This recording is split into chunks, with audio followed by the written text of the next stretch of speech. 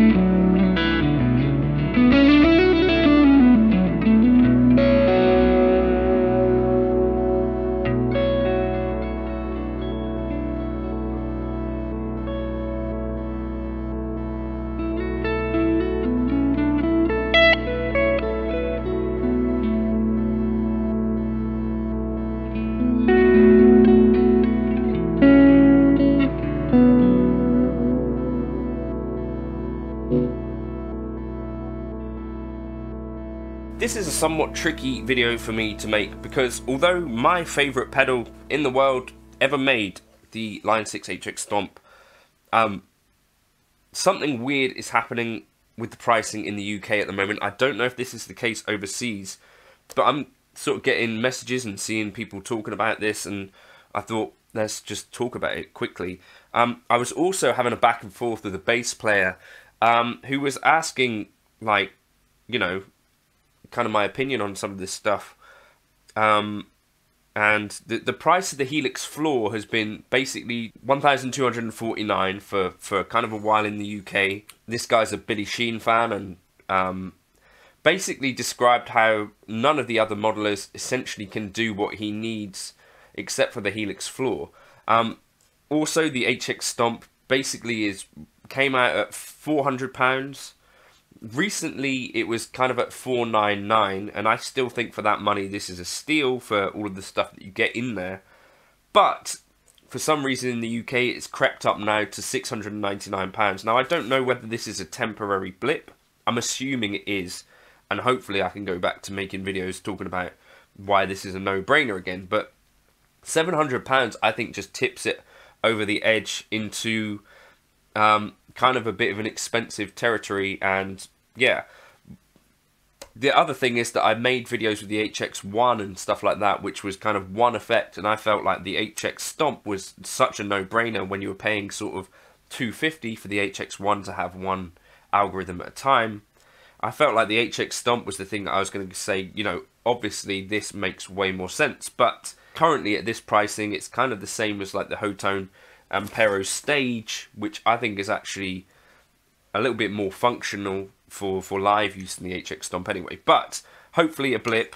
But as I was thinking about that with that bass player, and he's kind of been considering whether he should make the move to Helix for a while. His pedal board is much larger than this, and I've kind of been saying the same thing since about 2022, which is it feels like there might be something new coming at some point, right? And that by that logic, would you be disappointed? And I guess this is individual to every other person, but at the moment in the UK there's some places where this is like 1600, so that's GAC. I don't know what is going on there, but I'd have to say that at the moment I'd be holding off and waiting around to see what happens. However, whatever eventually comes, because presumably Line 6 are working on a flagship, I don't know anything about that, but I'm guessing that they must be, because we've seen smaller kind of projects that are kind of lower, what would be the word, demand, so like the Pod Express, the HX1, kind of these sort of things that are not like a flagship, which obviously takes much more effort to develop. My thought is that the Helix floor is going to feel pretty futuristic for a while, and I say that because even though this came out in 2015, there are things on this that you can do that you cannot do with other modelers still, you know, whether it's like that pad generation thing in the intro. No other modeler can do it as simply and as easy to actually set that up as the Helix. You can do it on Fractal, but the tuning is kind of a little bit weird. You can do it with the Quad Cortex with a bug from one of the filters, but it's not something that's actually built in to be used in that way. So Helix makes sense for that. Also, the scribble strips are going to feel like a premium gigging thing for forever, I think. The screen is big, colourful. The capacitive touch stuff is going to feel futuristic, I think, forever. The processing power, I don't think there's actually too many people out there that are maxing out their Helix floors if they're being sensible with it. You know, you can run a couple of pitch things, you can run like up to 4 amps. You don't have to be a little bit selective with your signal chain, but I find even for me, like the HX Stomp generally has enough processing power to do a lot of the things that I want to do. So yeah, I think at the moment something's happening in the Helix pricing world in the UK. I think Yamaha controls that stuff, so maybe there are some stock issues, something's happening, I don't know quite what's going on, but I'd probably hold off and see what's happening for now. Or is it Fair Deal Music actually have it closer to their older pricing, or Merchant City Music have some pretty competitive pricing? But with all of this gear stuff, to me, especially in modelling, it does sort of feel like you could wait forever to make a purchase, and you might just be unlucky and something new comes out the next day after. But hopefully you're not not that guy. But yeah, if it's the only modeler that does what you need, then to me it seems like that's the only choice there is to make, or you stick with what you've got and just see what happens. So yeah, I think right now the Helix to me in the UK seems a little bit overpriced. It's priced like the same as the Quad Cortex or the Fender Tonemaster Pro, which are of course newer units. It's more capable than both of those in many ways. Doesn't have some of the other features of those, like a touchscreen, but in terms of actual algorithms, pound for pound, you get quite a lot of stuff in there, and some other unique stuff that I'm going to show you now. But yeah, UK weird. If you want to try out those pads presets, I've actually got a folder specific for that, for foot switching through like the scale in all of the keys and playing along, really interesting for practice. And also you could actually use it live if you're really adventurous. But yeah, Gumroad pads presets is what that's called. There's a few for HX Stomp, but it's mostly designed for Helix Floor. It's just a little preset that I put together here. Now, what's pretty incredible about the Helix, and this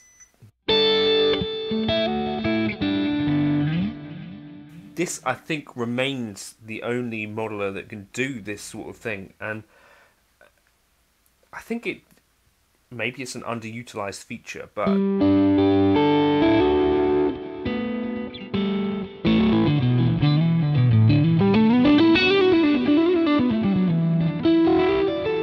let's kind of just look at this together, if you'll permit me. So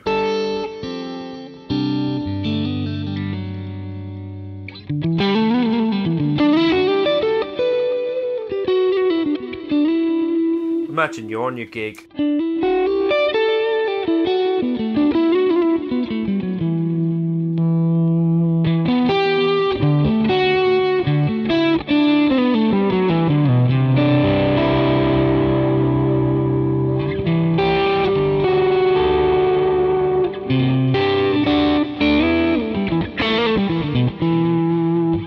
You decide, oh, there's not enough gain here, or there's too much delay, or there's not enough delay. Maybe it's a worship gig and you decide, right, well, obviously I need my delay way higher than this. You can literally go in here, your left mix, for instance, turn that up, your right mix, likewise, and you could have done this if you got good at this sort of thing.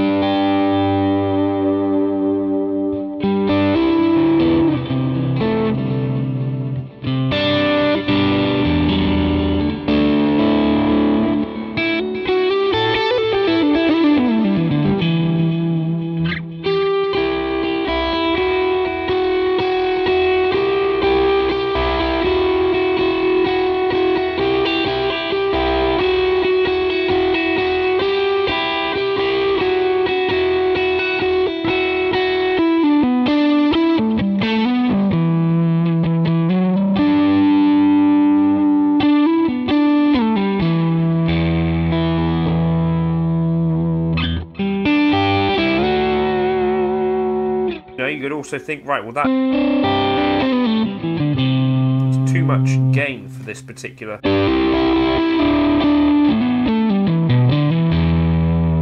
that I'm doing.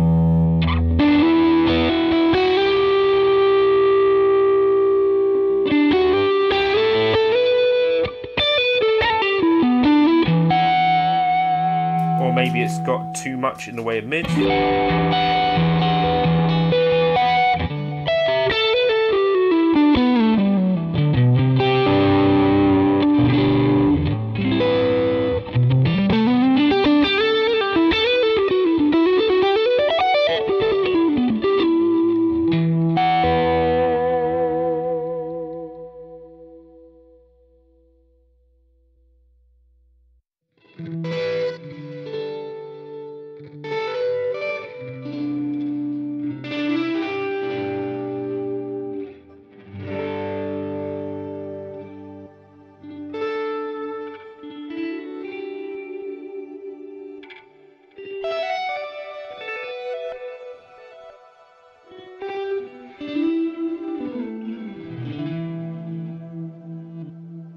If I wanted more gain in here,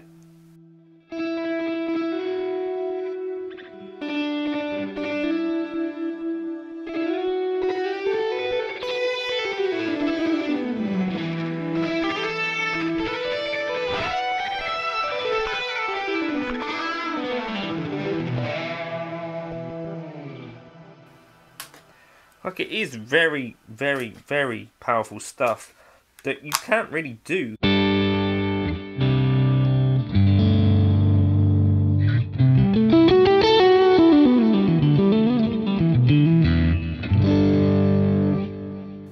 Say I wanted to control this compressor, very easy, just press that button, okay, right, that switch is there. What if I wanted to control the bright switch as well, right? We could do that. Controller, well, do that. Foot switch. Right. So now we can control a bright switch.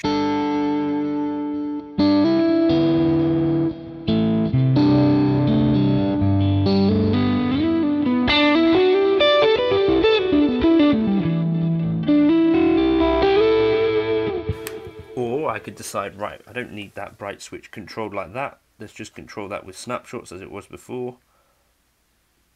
What if we decide, actually, I want 2 states of the delay.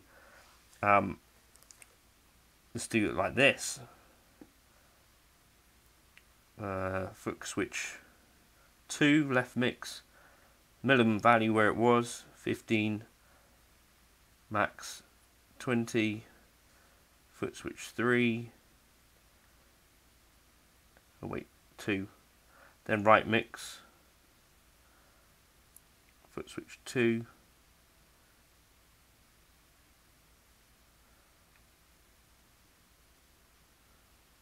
$15.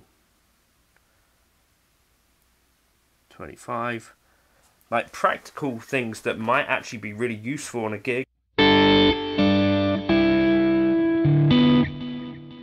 So now we kind of got 2.